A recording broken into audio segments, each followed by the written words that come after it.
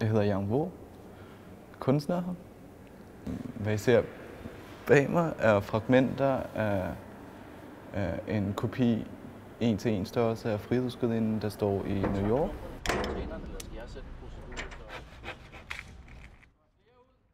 Altså, jeg skulle faktisk ikke researche meget ind i Frihedsgudinden, før jeg fandt ud af, at Eiffel, som også, altså, det er ham, der konstruerede Eiffeltårnet, han konstruerede et skelet for at holde overfladen op.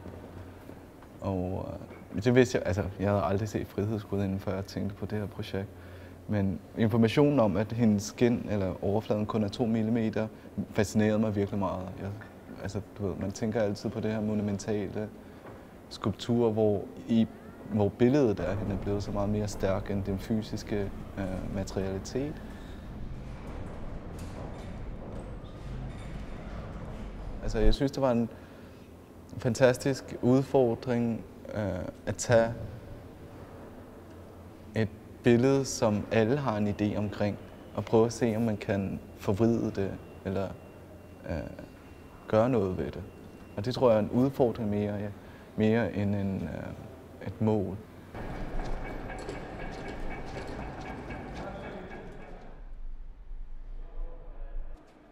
Jeg prøver at undslippe at tilføje mening så godt som muligt. Og det sker også i måden at installere på. Og det går tilbage til det praktiske. Jeg prøver altid at sige, at det skal være installationsteamet.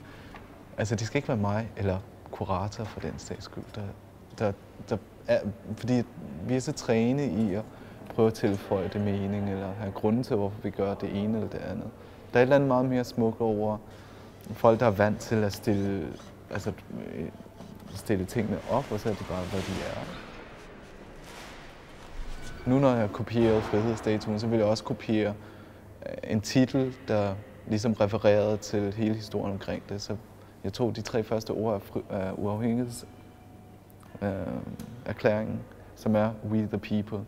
Men så er det hele tiden, fordi det aldrig bliver udstillet alt sammen på en gang, så en del af titlen er også detaljer. Ikke? Så det er We the People detail, altid. Med mindre der på et tidspunkt, at det bliver udstillet alt sammen samtidig, hvilket jeg ikke tror.